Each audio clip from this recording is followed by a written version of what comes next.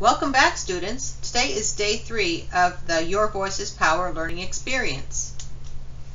We will continue to investigate how music, computer science, and entrepreneurship are pathways to promote racial equity, and you'll continue to gain skills to help you code your final song for the competition. Today you will hear the stories of amazing entrepreneurs who set their own tempo before learning to code your own unique beat and tempo in EarSketch.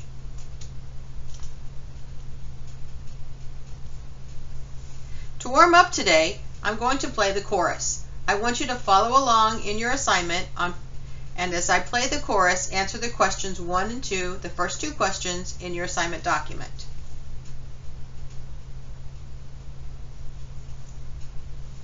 So how does the song make you feel? What is the mood of the song? And then what principles of outcast imagination rubric do you hear in the chorus of the song?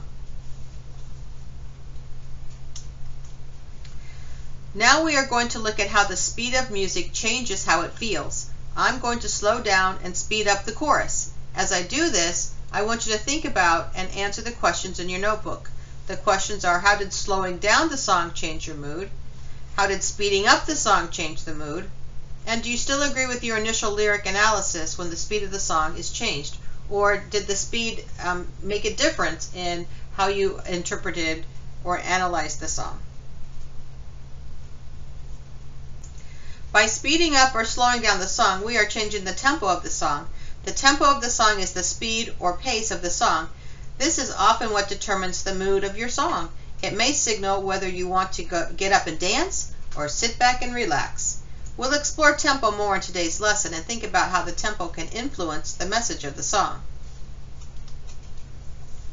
Let's listen to Dr. Wilson to check in on our lyric analysis before we dive into learning more about different entrepreneurs. We'll come back to tempo later today.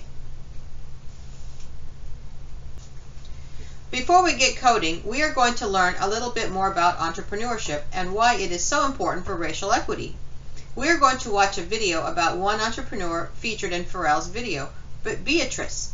Watch the video and be prepared to let me know how Beatrice set her own tempo.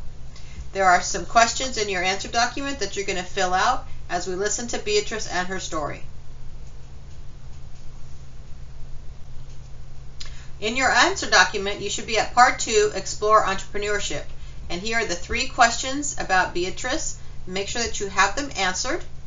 And we'll do a quick little share out in chat with people so you can share what you are feeling or thinking about Beatrice.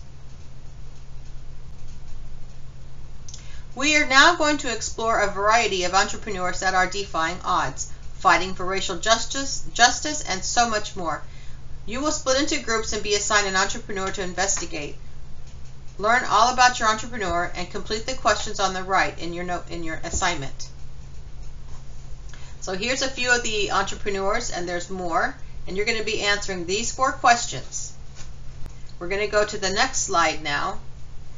It's still exploring entrepreneurship, and you'll see that there are 4 questions plus the person that you selected, and you're going to read a short profile about them and then answer these questions.